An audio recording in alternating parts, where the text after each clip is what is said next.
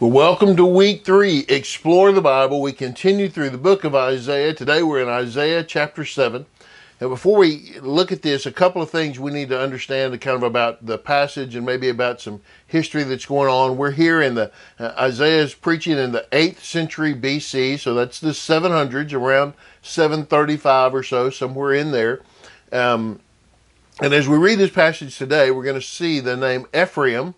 Ephraim is the name of one of the tribes, okay, of Israel, but it's the name here, kind of the shorthand for Israel, or the northern tribe, okay. The nation splits into a northern tribe that is called Israel, and a southern tribe called Judah, named Judah after the main tribe in the southern area, okay. And so this northern area is then sometimes shorthanded in Isaiah called Ephraim, okay. All right, and then we've got King Ahaz. Now, King Ahaz is a sorry guy. He is a man, and kings will say he did evil in the sight of the Lord. He is a bad king, but he is gaining an opportunity here in Isaiah chapter 7. As the prophet comes to him, he is offered an opportunity at grace.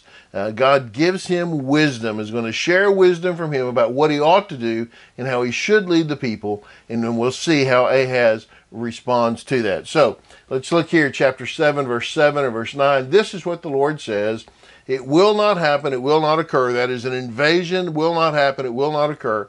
The chief of Ephraim is Samaria. The chief city of Samaria is the son of Remaliah. Remember, Ephraim is the northern kingdom, okay? If you do not stand firm in your faith, then you will not stand at all. Here is the exhortation from Isaiah, the promise that comes from the Lord that you're not going to be invaded. God's going to protect you if you'll stand firm in your faith. But if you will not stand firm in your faith, if you will not trust, and here we talk about not personal faith, but in the faith of the Jewish faith, the faith of who God is, and God's protection, God's covenant over the nation, God's covenant with the people, and his promises to them. If you will not stand firm in that, then you will not stand. You'll fall. If you don't stand firm, okay, there are some times that we have to stand firm. We have to know, okay, I just know God's going to deal with us in a way that honors himself, in a way that brings glory to himself, and I know that he's going to keep his promises. I know he's going to keep his promises, so I'm just going to stand firm, believing God will keep his promises.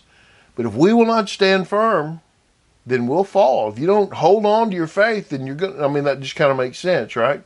If you don't stand firm in your faith, then you're going to fall. Okay. So, then the Lord spoke again to Ahaz, and he says, "Ask for a sign from the Lord your God. It can be as deep as Sheol or as high as heaven." The Lord comes to Ahaz through Isaiah and says, ask for a sign. Whatever sign you want to ask for a sign. I don't care where it is, down into the depth, as high as the heavens, whatever this sign is, just ask for a sign. God will show you, he will bear witness to you that he will keep his promise. Here's an amazing offer, okay? An amazing offer to say, look, let me show you. I want to bless you. I want to protect you. I'm willing to do it. I will do it. Ask for a sign so that I can prove that to you. But Ahaz replied, I will not ask. I will not test the Lord. Okay, you just saw this verse out of the scripture. You would think, well, what a man of faith Ahaz is. Let me tell you, Ahaz was a selfish man who had made up his mind he was not going to trust the Lord, and he hid behind spirituality and spiritual talk. Okay? God didn't say, don't test me. God, in fact, here said, ask for a sign. Ask for a sign. I want to give you a sign. I want to show you. And Ahaz says, oh, I'm not going to ask that. I'm not going to do that. I'm not going to test the Lord. Like he's all spiritual and all that. Look, not testing the Lord is like when the Pharisees and the Sadducees wanted Jesus to come do some tricks for them. Okay? Prove to us who you are. They're demanding that of God. This is God offering, and Ahaz turning down God's offer. And couching it in the terms of, I'm too spiritual to do that. But the reality was, he didn't want to do what God wanted. He wanted to make an agreement with some other nations to protect him. He didn't want God to protect him. He thought he could figure it out, because if God protected him, then he would have to acknowledge that God is there, and that God is the real king of Israel, and that he's going to have to change his ways. Because let me tell you, Ahaz was a sorry guy. Ahaz practiced child sacrifices. He was a sorry guy. He completely rejected the covenant. And here now, the Lord is offering him this opportunity. Even out of all of that, the Lord is offering him an opportunity to look, come be obedient now. Let me show you that you can trust me. I will keep my promise. I'm not leading you down some path. And Ahaz says, no, I don't want it. I'm not going to do it. And Isaiah said, listen, house of David. Here Isaiah is speaking to the nation, right? Is it not enough for you to try the patience of men? Will you also try the patience of my God? Therefore, the Lord himself will give you a sign. See, the virgin will conceive, have a son, and name him Emmanuel. Okay, you may recognize that verse, right? That prophecy of the coming of the Messiah, the coming of Christ. He will be named God with us, Emmanuel. Okay, there's a little bit of a scold here, and it's kind of funny how we don't think about how that verse fits in the context of when it was said, but there's a scolding that takes place where Isaiah says, man, you've tried, my patience, you're trying God's patience? What's wrong with you, nation? God's going to give you a sign, and that sign is going to be when a virgin gives birth to a son, and they'll name him Emmanuel. You know what the reality is then here? You're not going to get a sign now. The sign will be generations away, literally 800 years away. That's when they're 700 and something years away. That's when the sign will come. The virgin will conceive and have a son and name him Emmanuel. There's your sign. Look, we can respond to God as we want to. We can say, Lord, I want to hear from you, and I'm seeking you. Or we can say, Lord, I don't want anything to do with you. And God will still come to us and offer us an opportunity to follow. But look, you keep pushing away that opportunity to follow. You keep pushing away that opportunity to faith, to exercise faith, to stand in your faith. And God will stop offering. And it will pass you by. It may pass by you for generations. Okay? It may just pass by for generations.